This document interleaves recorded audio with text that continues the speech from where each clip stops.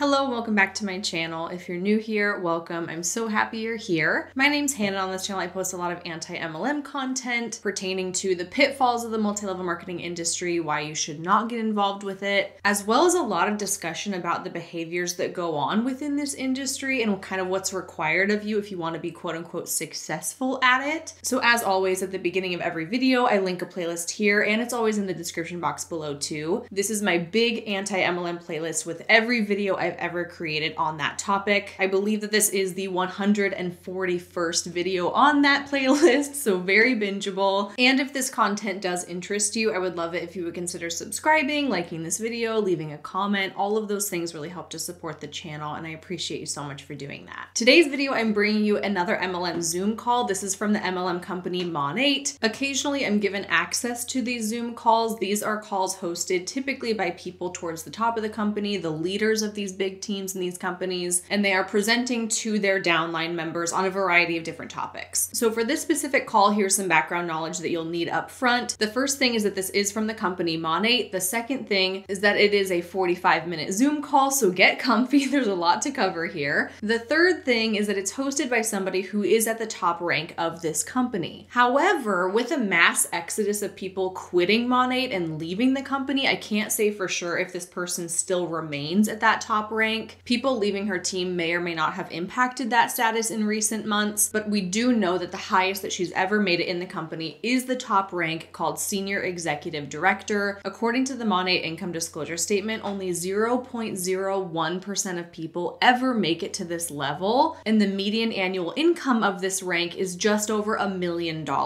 So just to give you some perspective as to where she's coming from as the speaker and the host of this call, she's made it to the top. Her team is gigantic. She has so many people underneath her in her downline, and therefore she makes a crazy amount of money from MONAT every year. You could consider her to be one of the success stories, if you want to call it that. I personally wouldn't consider building your entire income and lifestyle off the backs of other people to be a success, but in MLM terms, she's at the top. She's where everyone strives to be. Additionally, there are over 250 people on this call, so lots of people in attendance. These are all people that are on her team in her downline. Surely not every single person on her team is in attendance, but it gives us some kind of reference how big your team must have to be if you want to be in the top ranks of this company. This person quite literally has hundreds, if not thousands of people under them. Another thing worth noting is that this is a private password protected call that I was given access to. I was sent the link and the password to it, but the assumption is here that she is talking to people that are already on her team. These are people that have already signed up for the MONAT business opportunity. So we would call this a team call, not an opportunity call. An opportunity call would be where someone is offering the link to pretty much anyone who wants to come. And the purpose of that kind of call is to pitch the opportunity, to pitch the business in hopes that the people in attendance, the people that are listening, will be convinced to sign up for it. So this is not an opportunity call where she's trying to convince people to join. This is a private team call where she's speaking directly to the people who have already signed up and they're already in her downline. Lastly, the point of this Zoom call is to discuss social media strategy, where she's giving her teammates different tips and tricks about how to present themselves on social media and the kinds of things that you should be posting as a MONAT representative to entice people to become interested in the opportunity and to therefore join your team. Okay, that's all the background knowledge you should need about what the company is, who this person is, what her purpose is in hosting this call. So with that, let's get into it. Let's see what she has to say, and I'll be pausing it periodically to offer in my own commentary as well.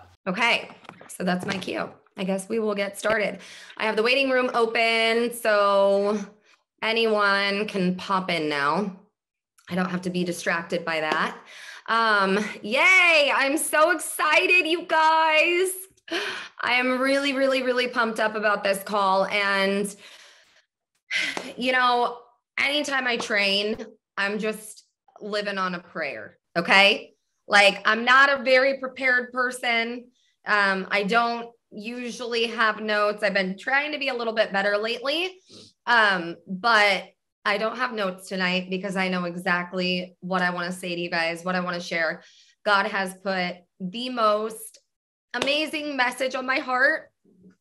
And it's taken me back like from, when I started in this business.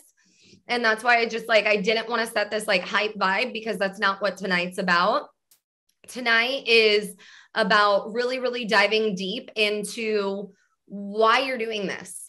Like, why are you here? Where do you want this business to take you? And I think that 9 times out of 10, when someone is not successful in this business, it's because they have not attached their need for it to the business yet. They don't even know why they need it, or they have a wall. There's this invisible wall there where they can't do that because there's so many breakthroughs that they have to get through to be able to get to that point. And I'm telling you guys right now, and I hope that by the end of this call, my prayer is that all of you guys have that breakthrough moment where you realize that you have every single thing that someone is praying for and needs in their life. You have it in your hands. Okay. I don't know of anybody who really needs or is praying for an MLM business opportunity, okay? She's trying to make it seem like giving someone the opportunity of MONAT is like a gift that you, quote, hold in your hands and that you can bestow upon people to help them improve and change their lives. But statistically, that's not what happens for most people when they join this company. In fact, 93% of people who join MONAT are stuck at that very bottom rank. The median annual earnings for this bottom rank is $21. I don't know about you, but having an extra $21 for an entire year isn't exactly life-changing money, especially when you consider that you had to spend at least $200 to get started in the first place. You spend $200 to join, you get $21 back. That's called debt. There's a good chance that when you're gifting people the opportunity of MONAT, you are gifting them debt. That's not a good gift. Nobody wants that. But how they try to make it seem is that you are gifting people the opportunity to have the life of their dreams. Sure, most people in the company make next to nothing, but there is the opportunity to make more than that. And I think this really is the basis for this entire call, which is the idea that you as a MONAT representative hold this gift in your hands, and it is your job to go out there and spread the good word. Go out there, show what it's done for you, share your testimony in the hopes that people will see it and they'll be intrigued. They go, hey, I want what this person has. And if they're telling me that this company and this business opportunity is what's provided them with those things, I want in on it too. And that is a huge, huge recruitment tactic that is necessary for these businesses to survive.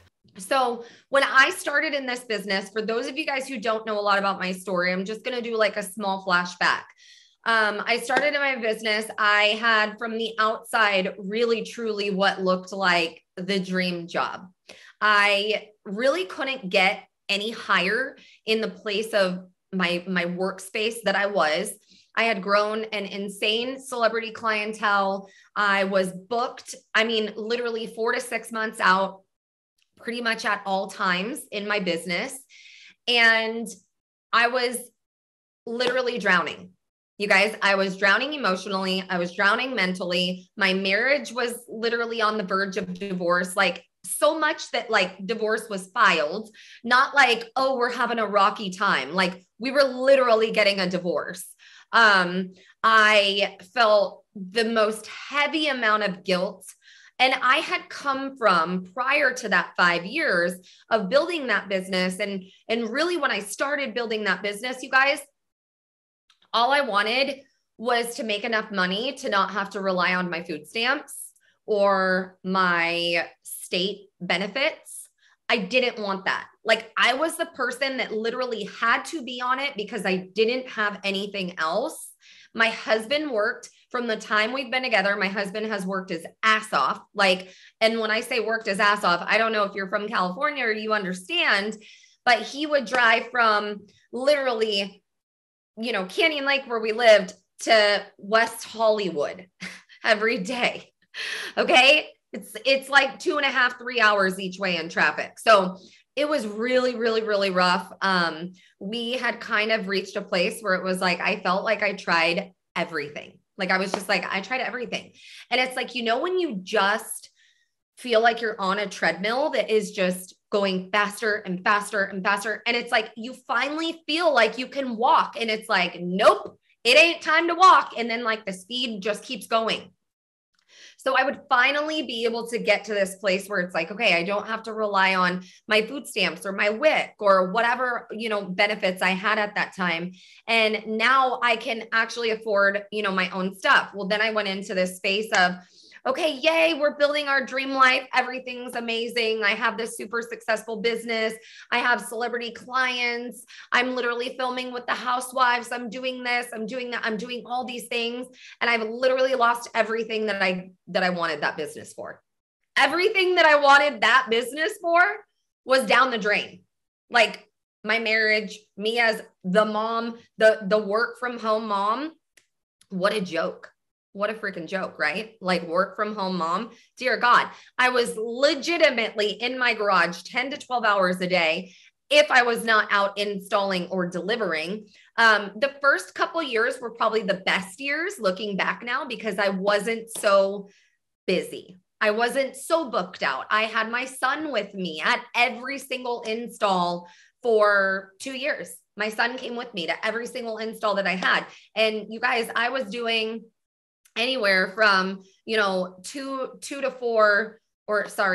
to 6 installs a month at that time, where it was like I would build and then I would go install at the end of the week and so on. So at that time I look back and I'm like, gosh, that was really when I was the happiest. But then when I reached the place that I wanted to go, and this is why I want to share this with you guys. And I want you to like write this down. Okay. The person who enjoys walking will go further than the person who enjoys or wants the destination. It's not about the destination. It's about the journey. What we are seeing here is what I always call the classic rags to riches sob story that we see in every single MLM Zoom call to ever exist. If we had an MLM Zoom call bingo card, this would be the free space in the middle because it is guaranteed to be there. And the purpose of giving this kind of origin story is to paint the picture of how awful your life was before the MLM and how wonderful your life is now as a result of being in the MLM. Some of the things in her before story is being on the edge of divorce, going from being on government assistance in the beginning to now being stretched way too thin when her business kind of blew up, which, by the way, let me clarify this here. She used to have her own furniture business where she would build and design custom furniture pieces, like a legitimate small business. And I've seen some of her work. It's incredible. She's very, very talented. I can see why she had celebrity clients, but we'll come back to that in a minute. The point is that she's trying to create this image in the listener's mind that her life sucked beforehand, and now she's living the life of her dreams thanks to the MONAT business opportunity. This is classic MLM Zoom call content. Every person hosting an MLM Zoom call will take a moment to share their story. And that's because they want the listeners to strive for whatever the speaker has. Typically, the speaker or the host of these calls, like I already mentioned, is somebody at the top of the company or is the leader of this team. And they are sitting at a position within the compensation plan that everyone else wants to get to. So they'll always make time at the beginning of their Zoom calls to share their story as a way to try and create this common ground and sense of relatability. Like, look at me, I'm at the top now, but I was once a lowly and disheveled person like you, and through this business, now I have everything I ever wanted, and you can too. And there's one thing that's jumping out at me regarding her specific story. She's making it seem like she was almost too successful with the furniture business. Like it was stretching her too thin, she wasn't happy, it was growing too fast. She used this analogy of being on a treadmill that's just continually speeding up and you feel like you can't get off the treadmill. She's too busy, she has too many clients. All of which I can understand. I can relate to her on the level of being self-employed and taking on way too much way too quickly and kind of burning yourself out. I've definitely been there. When I started doing YouTube full-time over a year ago, I was putting out 4 videos a week, you guys. 4 videos a week. And that was fantastic for my channel. But I quickly learned that it was not fantastic for my work-life balance, for my sense of fulfillment, for the amount of time that I had for myself during the week, and that I could not continue at that pace if I wanted to be in this for the long term. So I cut down to 3 videos a week. Even that felt like a little bit too much. So I cut down to 2 videos a week, but I made the videos a little bit longer. And that felt like the perfect balance. And that's what I've been doing for like 6 months at this point. 2 videos a week, that is the sweet spot that I've found where I can still maintain my progress towards my goals with my channel, but I'm also doing it in this sustainably paced way. And my point in bringing up that comparison is because if she's running a furniture business where she is the boss, she has the time freedom, she has the ability to set her own schedule and to take on as many clients as she wants to, she's in complete control of all of those things. Ironically, she had all of those benefits that MLM business opportunities claim to provide: the time freedom, the financial freedom, the being your own boss and being in control of yourself kind of thing. So my question is, if you have all this flexibility and control over your legitimate small furniture business, why not just scale it back a little bit? Why not just take on less clients? Why did you feel like you had to quit altogether to pursue something completely different, like a shampoo MLM? She mentioned that those first 1 to 2 years in her furniture business was the sweet spot. So why not just scale back your workload to what you were doing at that time? No one is forcing you to take on more and more and more. You have the power to say no and to set your own schedule. You are your own boss after all. In my case, I realized that 4 videos a week was way too much for me. But that didn't mean that one day I was like, oh, look at that. It's too much work. I guess YouTube can't be my job. Gotta go find something else now. No, I just scaled it back to find a workflow that worked for me because that's something that was fully within my control. So it's interesting that she's kind of attributing this over success in her furniture business as being her breaking point and the reason that she left it all behind to join MONAT, to join an MLM instead. And that leads me to believe that maybe we're not getting the full story here. Maybe there were some other factors that led to her decision to leave her furniture business and join an MLM instead. And those might be details that she's conveniently leaving out here. I'm not sure. But again, it's all about making your life before seem as bad as possible so that the MLM business opportunity seems better. So it wouldn't surprise me if people telling their story on these calls sort of cherry pick or over exaggerate certain details to really drive home the point that the MLM and the MLM only is the thing to give them their life of their dreams. This business is built on the journey. Your success and that destination for every single person that you will ever bring into this business is built on the journey. It's built on the walk. So it's like when you think about it, it's like, oh, wow, the person who really does love walking is going to go so much further and they're going to walk every day, right? They're going to go walking and walking and walking. And then the person who's just training for something, they're going to go do their, whatever they're doing. I forget, marathon, right? So if someone's like training for a marathon, they're going to do the marathon and then, oh, the marathon's over. Okay. That's it. That's what happens to people in this business. They want the marathon. They want the rank. They want the title. They want, and some people most people just give up because they're like, oh, I'm dying on lap 1. Like, this ain't going to happen. Screw the marathon. I'm not going to be able to do that. When we all were dying on lap 1, everyone was dying on lap 1.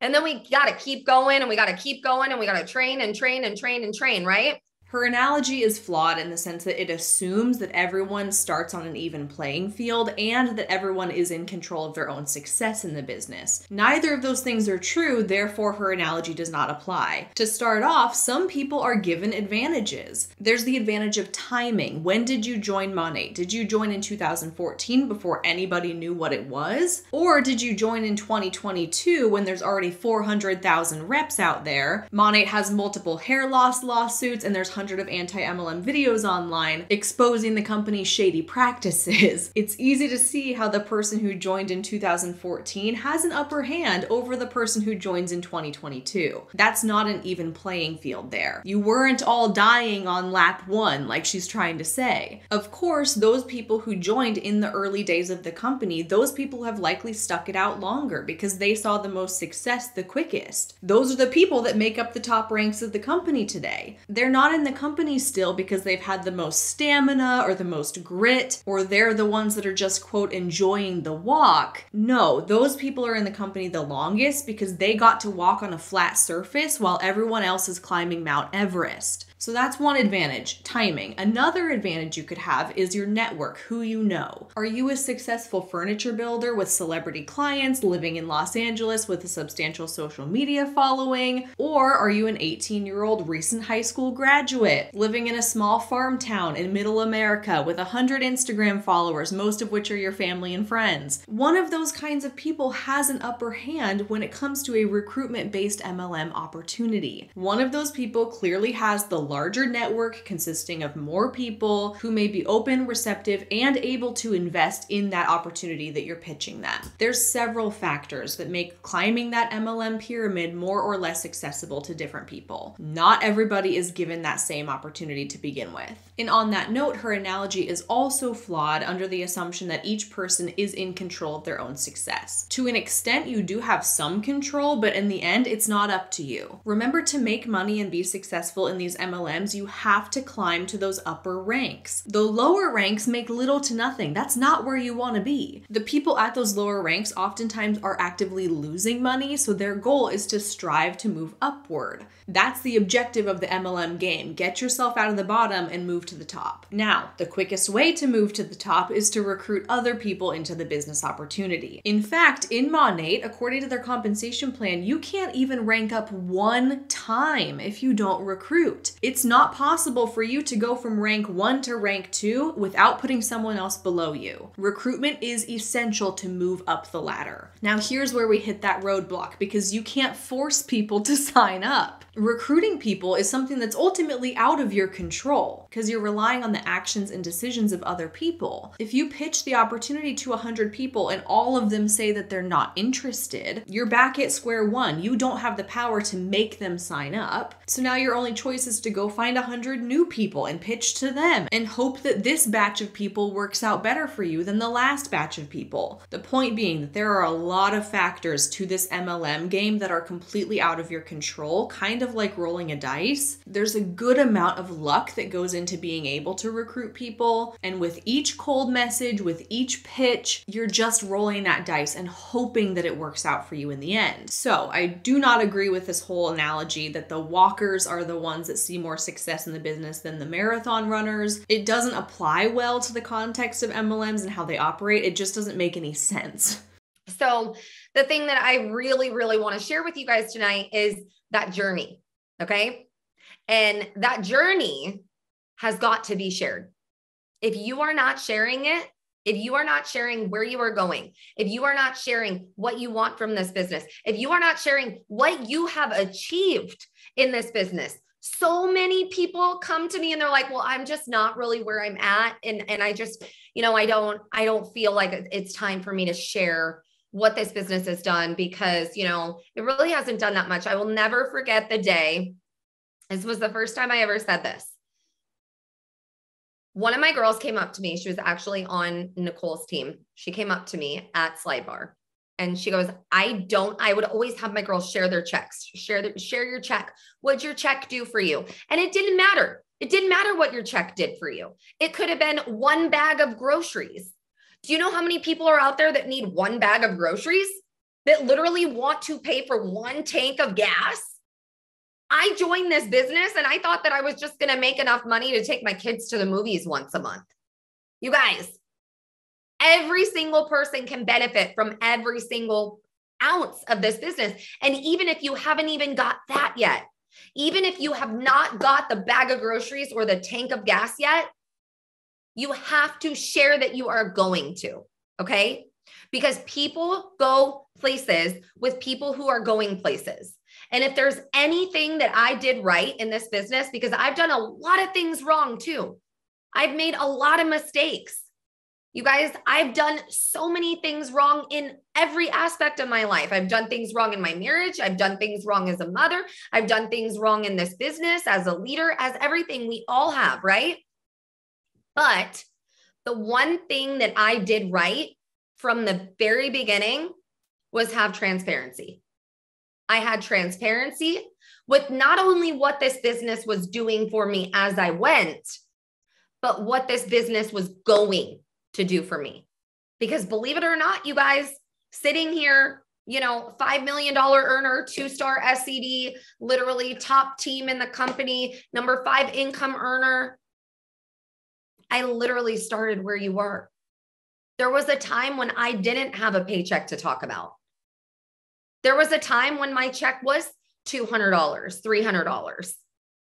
Okay. So I did one thing, and that was share my journey. I shared my journey and I shared where I was going. And I wanted to tell everyone what I was going to do in this business. I did it so much that if you know me, you know that I went on and I shared that I was going to get a murdered out black Cadillac. You guys, I didn't even know it had to be white. And I have the video of it. And I'm like, yeah, this is the Cadillac I'm getting. Hell yeah, this got some black wheels, murdered out windows. Like, that's mine. I had no idea. I didn't even know. So what does that tell you? That tells you that I was talking about where I was going before I even knew how to get there. If you follow somebody on social media who is in an MLM, there's a good chance that you've seen these kinds of posts that she's talking about. The talking about what your paycheck did for you, or dreaming big and talking about where you're headed. And specifically, it's the sharing how you're spending your paycheck that is so bizarre to me, because quite frankly, it's nobody's business how you spend the money that you have earned. And it's odd to me that if you're in an MLM, you're encouraged to engage with that kind of behavior. I have never once considered sharing my groceries or my tank of gas or going to the movies to make the point of like, hey, look at what YouTube money has done for me. You know, that money that I make from my job, here's how I'm spending it. It's weird. Nobody cares. But people in MLMs do that because they have something to prove. They feel the need to justify their decision to be in the business opportunity and to prove that they're not getting scammed, to prove, hey, look, here's the money I actually made. It's not a scam. But additionally,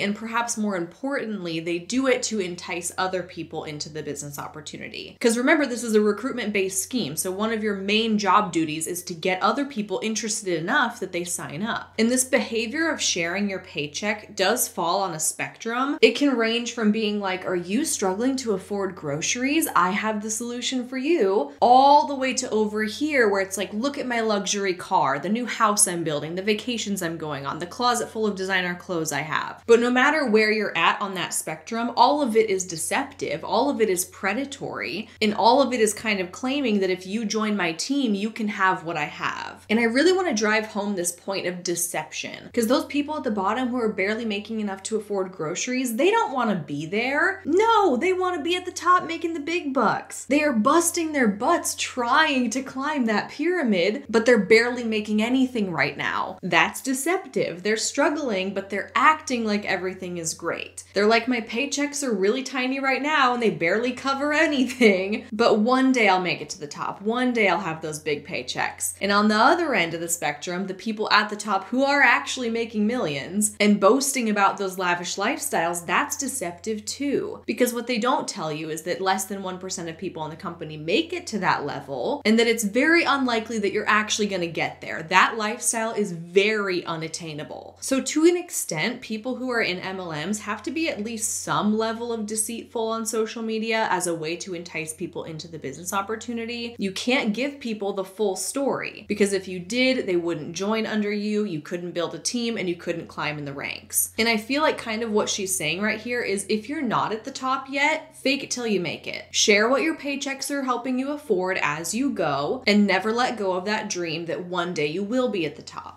I had no idea. I was so anti-direct sales.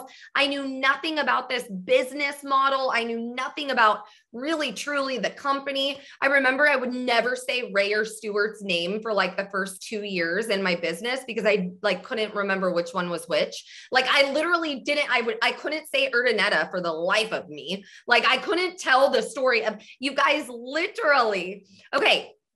So this is what I'm going to share right now. Share where you're going, share what it's done for you. And this is what triggered me to talk about this tonight. So I have a group of women right now in my front line that are going for Market Mentor. Okay.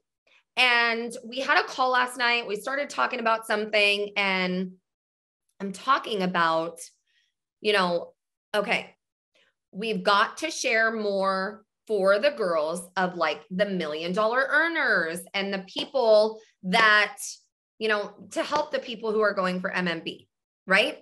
We've got to help those MMB legs. I want to close out that first. And then I will be able to like, you know, we'll be able to like fill in that volume with making our own flash sales, or if a flash sale comes up, or, you know, really pushing the product of the month or whatever I said. But right now we really, really, really need to focus on your girls hitting MMB. So this isn't really the point she's getting at. Truthfully, I don't know what point she's getting at. She's jumping all over the place, but there's something that she just said that I really want to highlight because I think it is very important to understand. She is saying, I have this group of girls on my team who want to get to the rank of market mentor. Then she goes on to say that she was telling these girls, okay, if you want to get to market mentor, we need to focus on getting your girls to MMB first. And here is what this means. I'm going to show you the compensation plan. Market mentor has this bold box around it. That's because it's kind of like a milestone rank in MONAT. This is where people start making a livable income. This is the rank you really want to be at if you want to make MONAT your full-time job. This is where you want to be if you're going to qualify for the Cadillac program, which by the way is not a free car program. Please understand that. But MM is a big deal. This is where people really want to be. This is still falling within the top 1% of the company. And what I really want to point out here is how concerning it is that the leader is saying, okay, if you want to rank up and hit your goals, you need to get the girls under you to rank up too, which is 100% true. That is a fact of the compensation plan, and that fact right there is very scary. According to the compensation plan, if you want to hit market mentor, you need at least 2 people under you to hit MMB. So that makes perfect sense that she's like, okay, well, if you want to get to that rank, you need to get some of your girls to a certain rank too. This is true for most of the ranks in the company, as you can see here. If you want to hit a certain rank, you need to get others under you to pull their weight and hit certain ranks as well. And what I'm hearing here, what I'm taking away, is that it's impossible for you to hit your own goals on your own. You can't do it alone. You are quite literally relying on other people to help you achieve what you want. And personally, that sounds terrifying. The equivalent of this example for me would be like me saying, I want to have 100,000 subscribers on YouTube making anti-MLM content. But wait, that goal is not entirely up to me. If I want to hit 100,000 subscribers, I'm gonna need Sally Sue, the girl who I convinced to also start making anti-MLM content on YouTube. She needs to get to 50,000 subscribers first. That's essentially what's happening in MONAT. You can't just set a goal and achieve it on your own. You need to recruit others to also do the same thing you're doing and sort of train them and get them to hit a certain level first. So it's kind of a small detail that she really just glosses over in this call, but I picked up on it and I think that's really important to point out because this is an essential fact to understanding how MLMs work. Your achievements are not solely up to you. They partially depend on your recruits also performing at a certain level, and without them, you have nothing. And once you understand that, it becomes clear why we have all of these kinds of hoorah, pump up, motivational team calls, because the person at the top of the pyramid here is trying really hard to train her downline members to do well too, because she is reliant upon everyone else on her team pulling their own weight if she wants to maintain at that top rank that she's at. So these kinds of team calls are almost necessary to try and motivate people to remain in the company and to remain working the business. Everyone is so delicately stacked on top of each other, and these pyramids can crumble at any point once people wake up and they start quitting. That's what I really wanted to point out here. I said, so here's the thing. I went back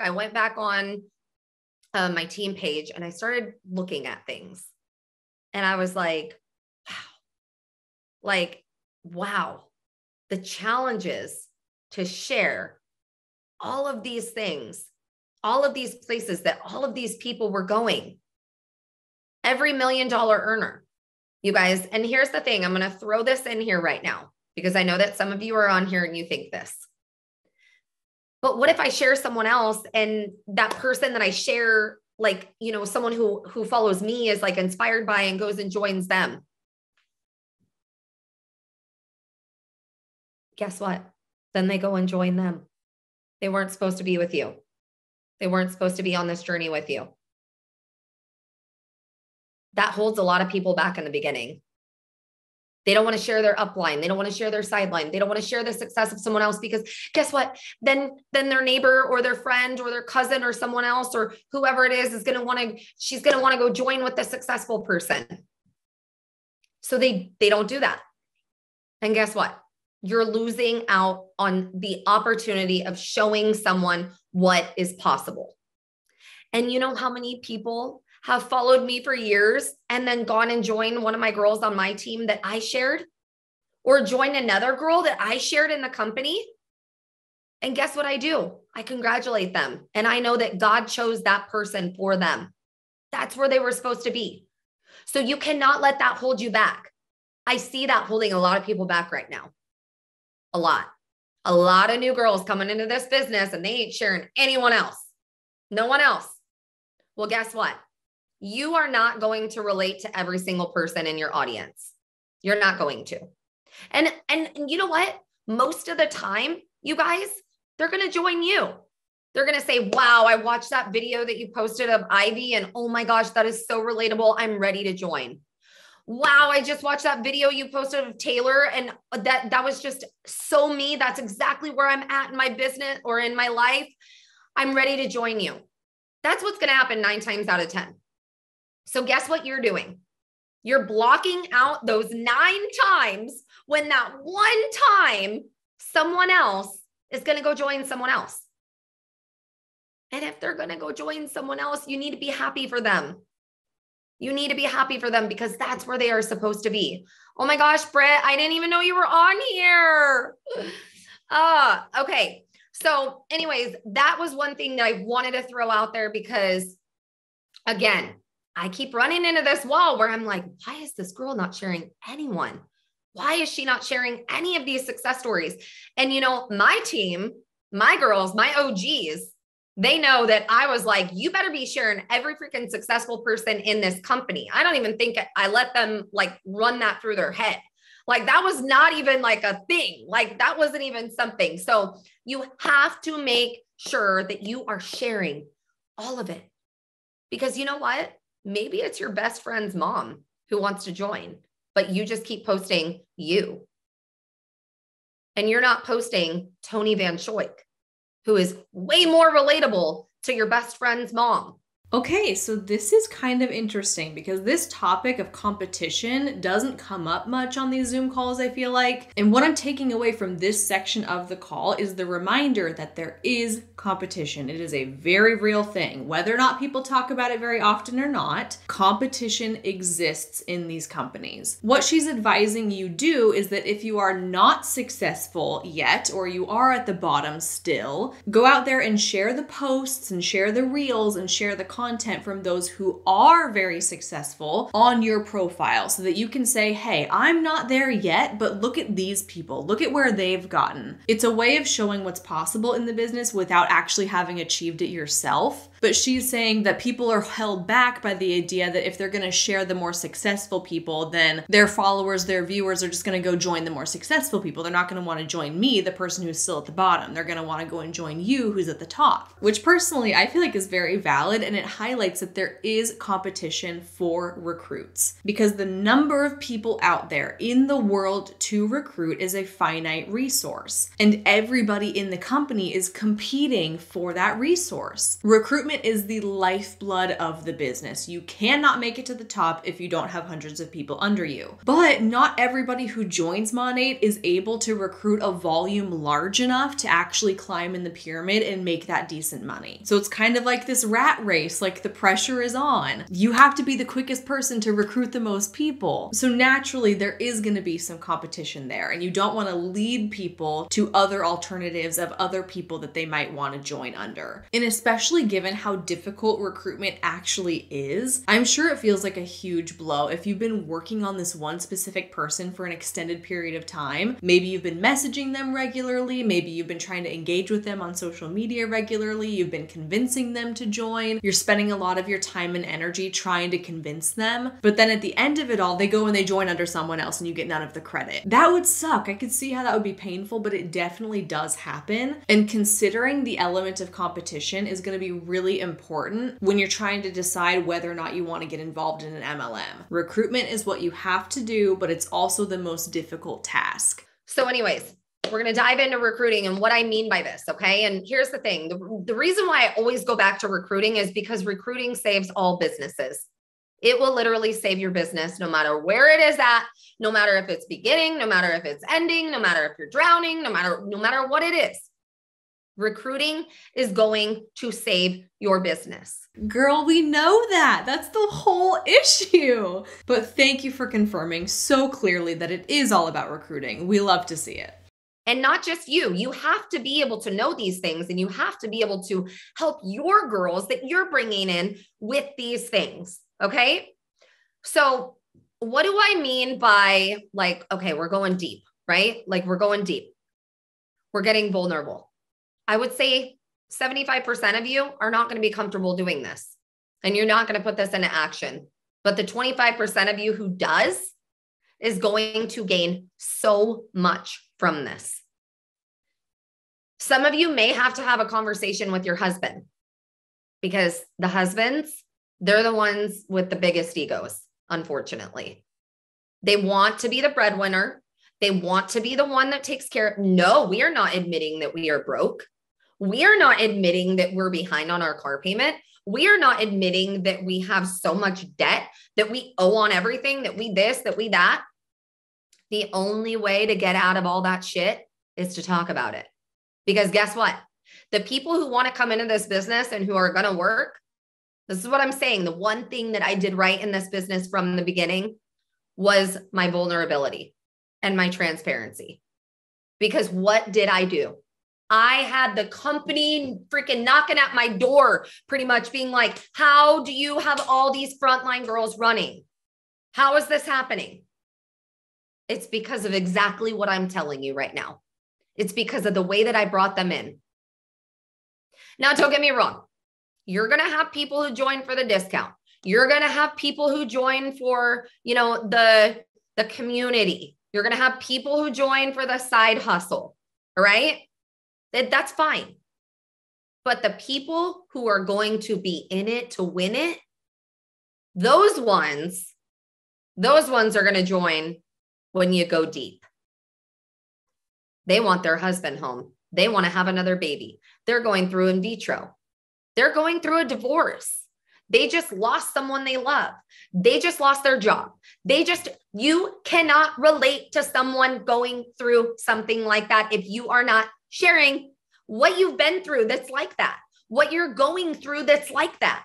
Translation, you should be oversharing every element of your life on social media to therefore tap into the vulnerabilities of your viewers in hopes of gaining them as a recruit and making money off of them. It's one thing to share vulnerable things online for a sense of community or to try and relate to people over a common experience, but it's another thing to share vulnerable aspects of your life with the ulterior motive that it's going to benefit you financially in the long run, that it's going to have some kind of payoff for you in the end. You can tell the difference between somebody sharing something vulnerable in an authentic way versus somebody in an MLM who's doing it for money. And the clue is that they'll tie in the MLM opportunity while they're oversharing. For example, oh, my kid's in the hospital. It's been a really difficult time. Thank goodness I can work my business from anywhere. Oh, my dog died. I'm feeling really upset. Thank goodness I'm my own boss and I can take a few days off. Oh, my car broke down. It's really expensive. Thanks to the business, I can afford to repair it. It could be literally anything, but they will always find a way to sneak their pitch into it. And that's a dead giveaway as to the intentions behind their post. There's usually a money motive behind every MLM Hun's online actions, and you can find the clues if you know where to look. And personally, when I come across these things on social media, it just gives me the vibe of being very inauthentic, very self-serving, and I typically just move right along. I don't engage with it in any way.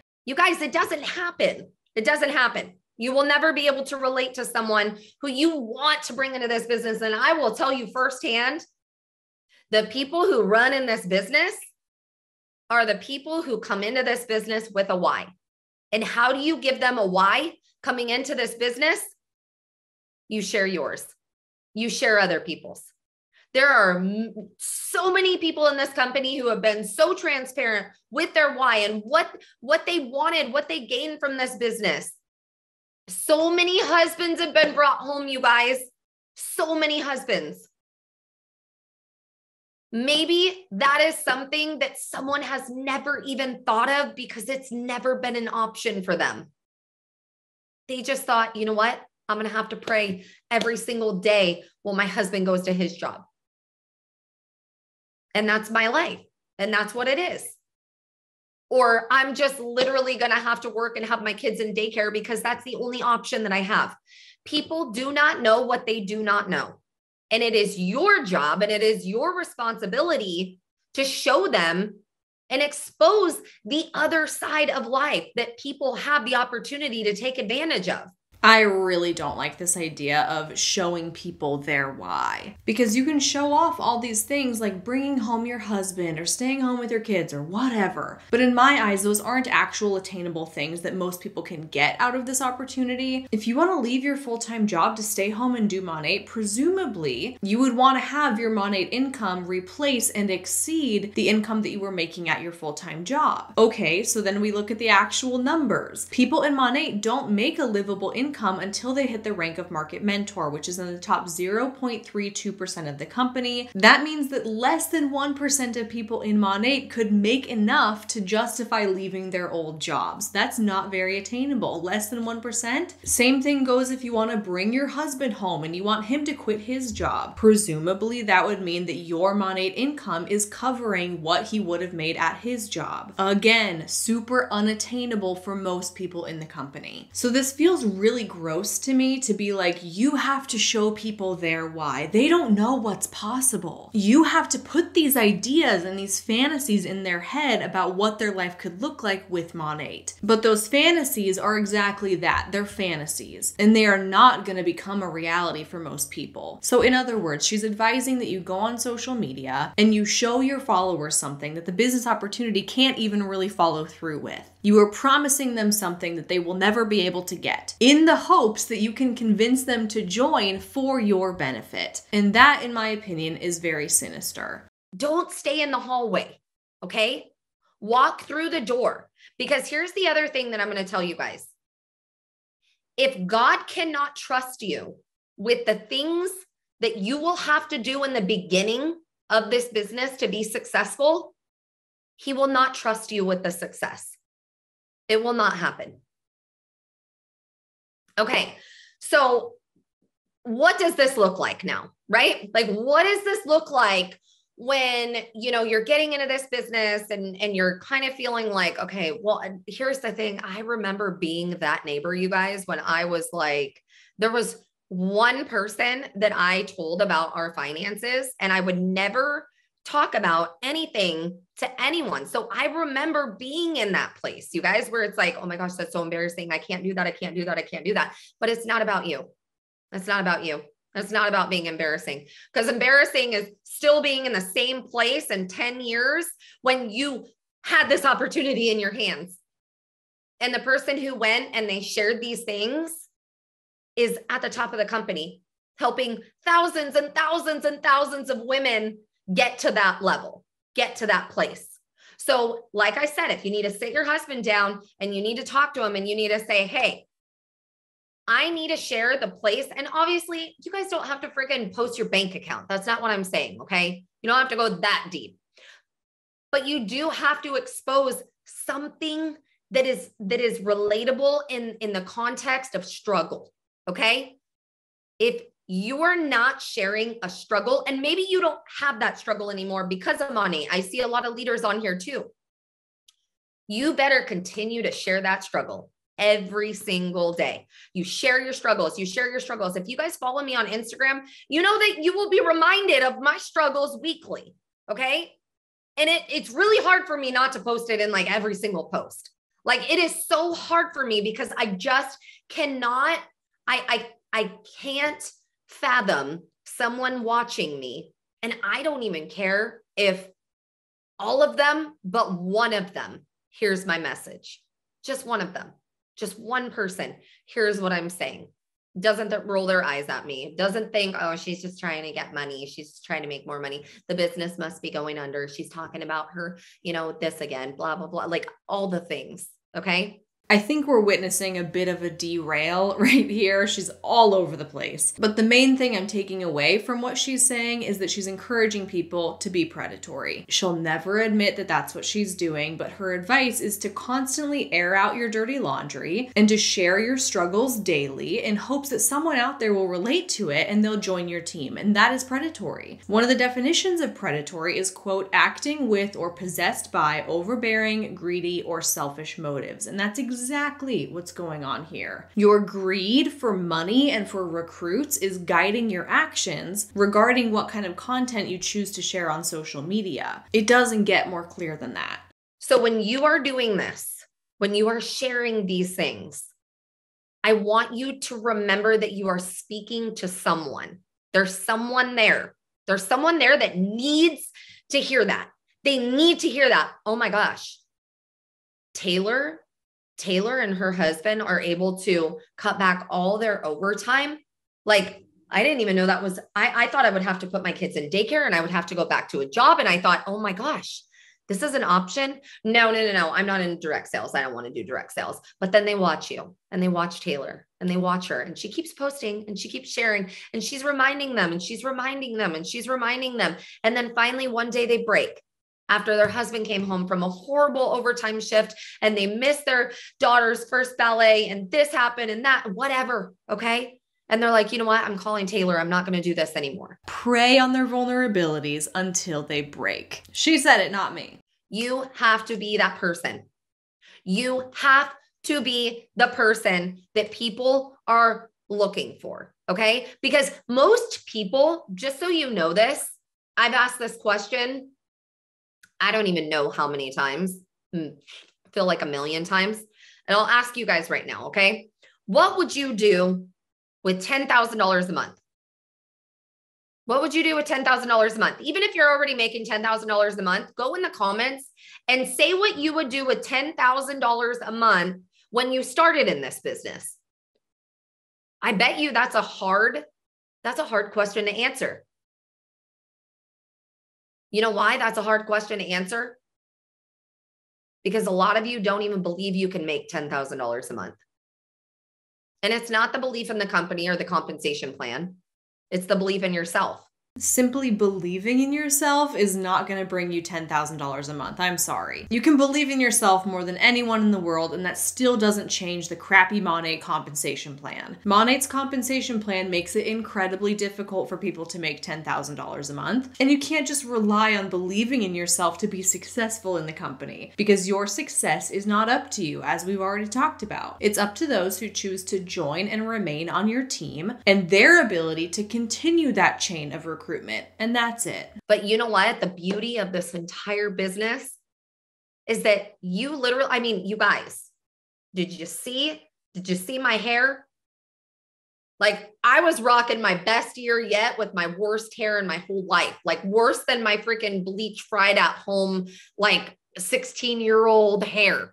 Okay. This feels like a weird tangent that she's going on, but did she just admit to having terrible hair? Ma'am, don't you sell the, quote, #1 premium hair care in the world? That's not a true statement, by the way. That's misinformation and a lie that they perpetuate. But why do you have the worst hair you've ever had if you're supposedly promoting the best hair care products on the market? Is she talking about her hair before she joined MONAT? Like, I'm confused at the timeline of this. She said she had the worst hair of her life during the best year of her life, which is kind of throwing me off. Like, what was the best year of your life? Are you talking about the best year in MONAT? Presumably you are. You wouldn't claim that the best year of your life happened before MONAT, right? I'm just confused. I don't know what the timeline is, but that stands out to me, that if she's talking about having the worst hair she's ever had 5 years into selling MONAT, we've got a problem. It does not, nothing else matters. Nothing else matters. I was sharing my family. I was sharing the house. I was sharing, and regardless of even having those different things, it's never the things. It's never the things, you guys. The things are not what make people want and need this business and have a true Why? It's what you're doing. I don't know about you, but what I just heard was that it's not about selling the products, it's about selling the lifestyle. Maybe I'm misinterpreting that. I very well could be. I'm not tracking what she's saying very well. But what I think I heard is that she was, quote, rocking the best year yet with the worst hair of my whole life because she was choosing to promote things like her kids and her family and her house and the lifestyle that MONAT's given her rather than the hair results that she's seen from the products. She's selling the lifestyle piece rather than the product piece. Granted, she's very frazzled and all over the place right now. I'm really having a hard time tracking the timeline of this story and the point of this story, but that's what I think she's saying, and that's what I'm taking away from this section. Ivy's husband is home a lot now. He gets to be home with them full time now. Wow, Taylor's husband doesn't have to do overtime. Nicola's husband's home full time and they have investment properties and Airbnbs.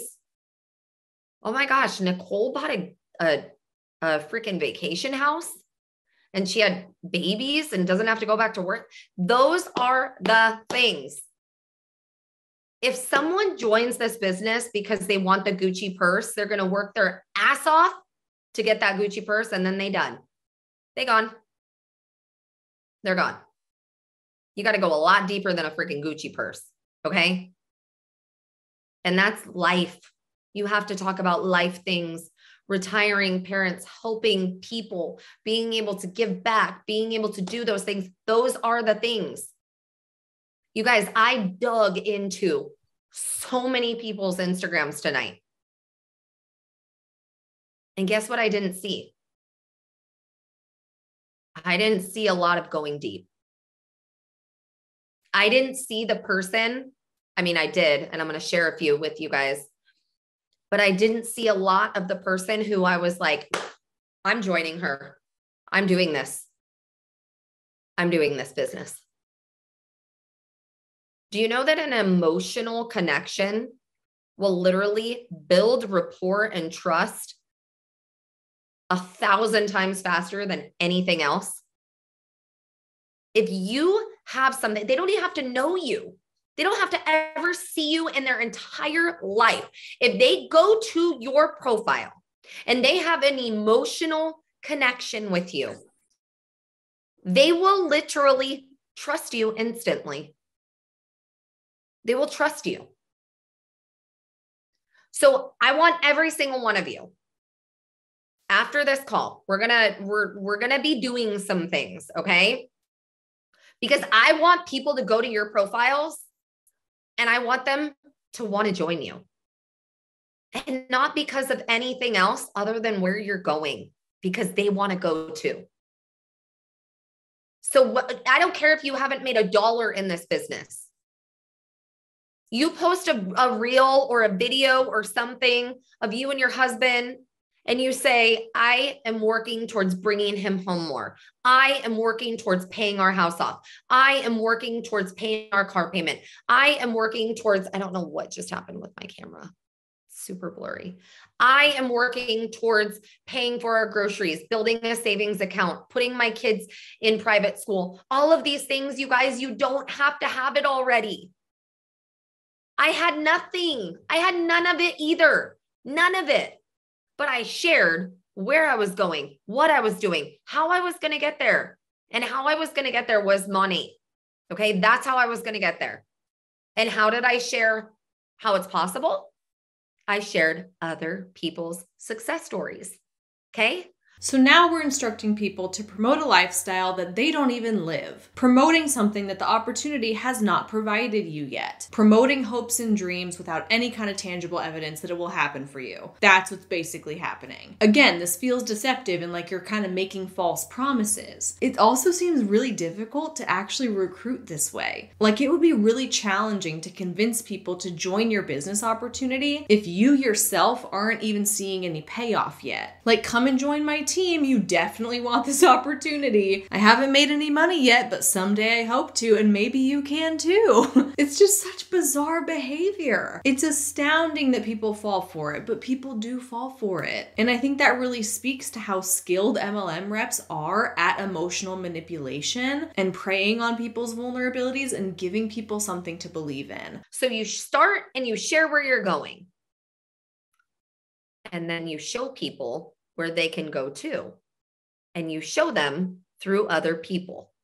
So you're the first person to say it. And then the people that you are sharing, the success stories that you are sharing is going to be that third-party validation for people to be like, wow, people really are successful in this business. Damn, people could do that? Wow, you can make that much money in this business? Oh my gosh, you could bring your husband home. You could pay off your debt. You could get a new Cadillac. You could go on a trip. You can, all of those things, you guys, if people do not see that right when they come to your profile, because here's the thing, at the end of the day, this is what I want to ask you guys. If you are in this business, your social media is your business. It is not to please people. And I'm not saying go blast a bunch of graphics, okay? But it's not to be the cool girl. It's literally to be the MONAT girl. You're the MONAT girl now. And you could do it in a really, really authentic way where you're still showing up in your cute outfit and you're showing things, but you're talking about the business. If you're trying to grow your social media for something else, that's your ego. And that's not going to take you far in this business.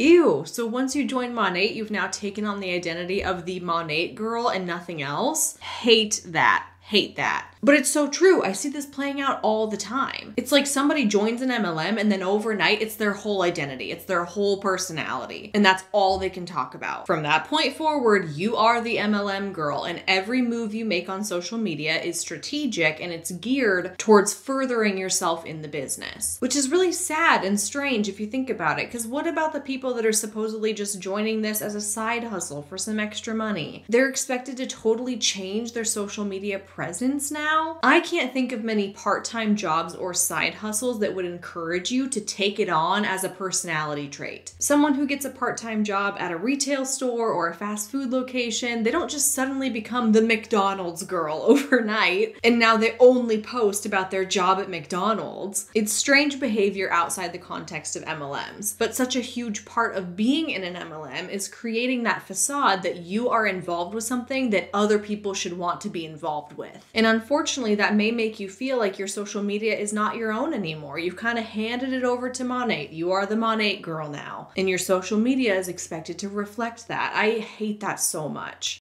So you need to be that person that shows up. And you guys, I literally I'm not kidding you. I asked my girls the other night, I said, when people go to your page, do they even know you're in MONAT?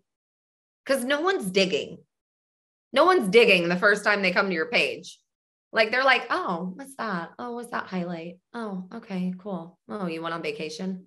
Whatever. Like, they don't even know you do MONAT. MONAT is maybe they've never even heard of it before. So I want you guys to go to your profile and literally look at that and be like, would I want to join me? Is what I'm sharing screaming, I have an opportunity for you? Because if people do not know where they can go, they're not going to go. They're not going to go. How cringy that your social media should scream, I have an opportunity for you. I admit that I'm actually very surprised to see her advising this because I've seen the exact opposite advice be given on other team calls. I've seen other leaders basically instruct that you don't have the company name anywhere on your profile because that'll scare people off. Almost like if people know that you're in an MLM, that's going to be a deterrent for them actually following you or engaging with your profile. So very fascinating to see here that she's sort of leaning into the fact that you should make it really obvious that you're in an MLM. I don't think that a lot of big leaders would advise that these days, actually. Okay, so I'm going to share my screen for a minute. I'm going to show you guys just my story that I posted tonight. And, you know, I mean, honestly, this made me super, super emotional. I know I'm going to cry again because I started this out and it wasn't even honestly meant for this. I started it out literally for my girls going for We were trying to do, something that we all do, and then our girls do it and whatever. So I did this post, and in the reel, I started this out by saying, the reel, how many times I'll play it for you. Hold on. Okay, she spends the next 2 solid minutes trying to share her screen and get the sound to play on the reel. So I'm just going to skip forward until she actually gets it up and running. So I end up posting this, right? 50 times? More. 100 times? More. 200 times? More. 500 times? Okay, so that was a little delayed in the volume, whatever. Okay, so I posted that talking about how many times people have told me no that actually ended up joining me and becoming super, super successful. Okay. I was like the hardest no there was. So in this caption, I said, it's okay to change your mind. I did. I was a hell to the no, no, no. Keep your samples and bless your heart when this business was brought into my life. 5 years and over $131 million sold in my team, and $1 million in sales teams later. You guys, my team has sold over $131 million in MONAT products in 5 years. And I would say majority of that total was in the last 3 years. Okay. The first 2 years was obviously growing. This opportunity is a true gift from God, but in order to receive, he must fully see you trust him. Okay. So how much do you trust God that he is going to give you the right people, that he is going to remove the right people? Maybe some people aren't meant to be on this journey and you just keep dragging and dragging and you're like, no, you guys can only lead a horse to water. I mean, you can lead a horse to water, whatever the quote is. What is it? Like you can lead a horse to water, but it's up to them to drink. Is that even the saying? I don't even know. Something like that. Okay. So in other words, his gifts don't always come packaged in the wrapping paper we envision. This month is insane with the savings you get when you join, an additional $216 in product free. DM me. I'm ready if you're ready to dive in and start building your generational future today. After all, it's shampoo, people. The necessity of all necessities. It's consumable, versatility, and product options, AKA something for everyone in the house. We have the #1 comp plan in the industry, and we are just getting started. Global expansion and product launches are the 2 things Forbes says to look for when joining a company. I like that she's sharing her screen and showing us what a typical post on her Instagram story looks like, because this is a great, almost cliche example of what a lot of MLM reps post. They make a reel trying to overcome some kind of objection or criticism of the company or business. Then they put a novel of a caption on it, spewing crafty motivational language. They throw in some numbers that can't be shown, can't be proven. For all we know, they're made up numbers. Mention God for good measure, and then wrap up the whole thing by saying, DM me if you want to get started. There's one main thing that stands out to me from this particular post, and it's that she claims that MONAT has the quote #1 compensation plan in the industry. That's not a thing. There's no award in the MLM industry for best compensation plan. There's no ranking or rating system. There's literally nobody out there naming MONAT as having the best compensation plan other than these MONAT girls themselves. This is a blatantly false claim. And I would argue that it's an easily disproven claim as well. Trust me, I look at a lot of MLM compensation plans, and there are plenty of other MLMs out there with more generous compensation plans than MONAT has. There's companies with smaller startup costs. There's companies that don't require you to recruit just to make it past the first rank. You will have to recruit later on down the road, the higher you get. But there's some companies that let you advance like the first few ranks without recruitment just based on sales. There's companies that give a much higher commission rate on their product sales. Like there's lots of things that make the MONAT compensation plan less desirable as compared to other companies, which might be why we've seen thousands of people jumping ship from MONAT to go to other MLMs because they have better compensation plans. I'm just saying, okay, no one is claiming that MONAT has the best comp plan other than the people that are in the company. And this is a small example of how people will just make things up and try and pass them off as factual because there's nobody there to stop them from making false false claims, and likely people will just read it and blindly believe them about it. But okay, do you get my point? Do you guys get like what sharing those things means? And even if you have not reached those, you guys, if someone was watching my profile, okay, they're on my Instagram and I'm sharing these girls, right? And they see that and they're like, wow, she had a home birth. She was able to pay for her home birth. Okay, I need a message, Krista. It does not mean they're going to go to her profile and be like, okay, Amanda, I want to join you because you had a home birth. Like, that's not what happens, you guys. But do you see that? Like, do you see how powerful that is to just truly show that? So here's the thing that I need you guys to do.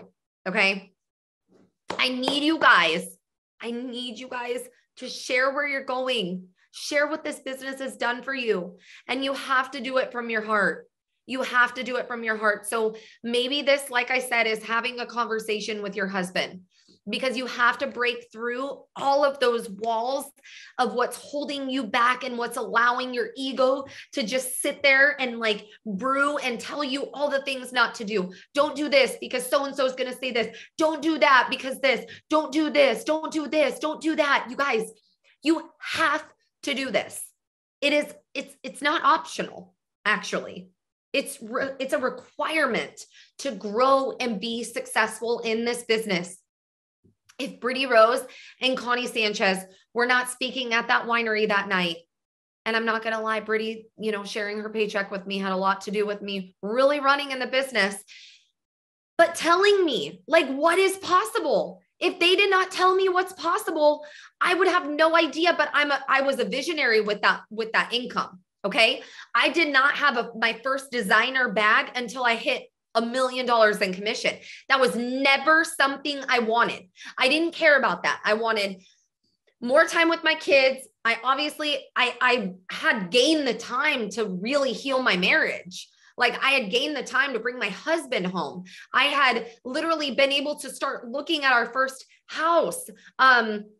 Okay. So I would say that in a regular conversation, yeah, you could tell people how much money you make. You cannot be posting that on social media. This is coming from section 3.6.3 of the MONAT Policies and Procedures document titled Income Claims, and it reads, because MONAT market partners do not have the data necessary to comply with the legal requirements for making income claims, a market partner, when presenting or discussing the MONAT opportunity or compensation plan to a prospective market partner, may not make income projections, income claims, or disclose his or her MONAT income, including the showing of their MONAT payment card records, back office records, bank statements, or tax records. This document doesn't say, oh, it's fine to make an income claim to someone individually in private, just not on social media. No, this says if you join MONAT, you're not allowed to tell people how much you make, because that would constitute an income claim, and we can't be claiming that this opportunity provides you any amount of money at all because we guarantee you nothing. So it's interesting that she's saying right here, you can tell people how much you make, just don't post about it publicly. And that she also references being highly motivated by hearing how much another MONAT rep made on their paycheck. No matter what way you slice and dice it, it all falls under the category of income claims, and that's not allowed. Another part of the income claims section, one of my personal favorites of the entire MONAT Policies and Procedures document, it says, in their enthusiasm to enroll prospective market partners, some market partners are occasionally tempted to income claims or earnings representations to demonstrate the inherent power of direct selling. This is counterproductive because new market partners may become disappointed very quickly if their results are not as extensive or rapid as the results that others have achieved. This is basically saying if you're trying to recruit somebody, don't try to entice them by telling them how much you've made, because when they join and they inevitably discover that it's really hard to make money in this company, they're going to become disappointed and they're going to want to quit. We don't want to get anyone's hopes up here, okay? So just don't talk about your paychecks. Income claims are not allowed, period. So her saying that you can share your paychecks in a private setting actually goes against company policy. But I really, really want you guys to understand and know that you literally have to do this. This is not something that you can grow success without doing.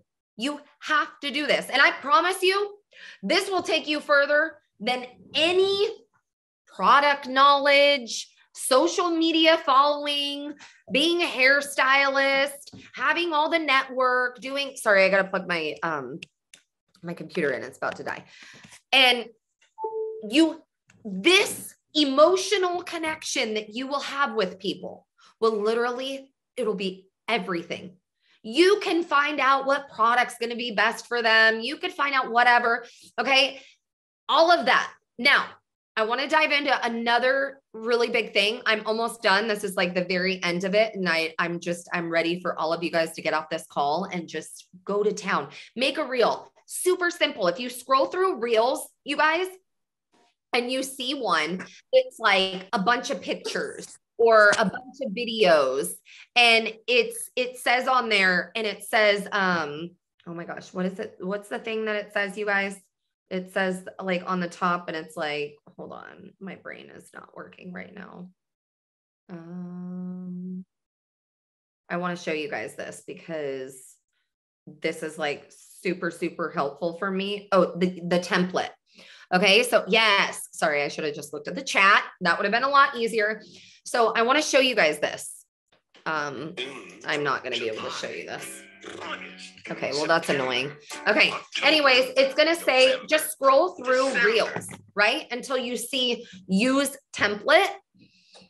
You can click on that use template and then just throw in some pictures. Throw in some pictures of yourself, your family, your dogs, if you're a dog mom, talking about, whatever you want to do, your kids, if you're a mom, your parents, your husband, what you guys want to do. Maybe it's something you dream of doing, buying a house.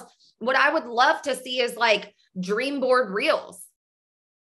You guys show people that they have an option to be able to go for something that would help them buy their first home. That would help them buy a boat, do something. And okay, there's two more pieces of advice that I want to give you. One of them is still like kind of on this deep topic.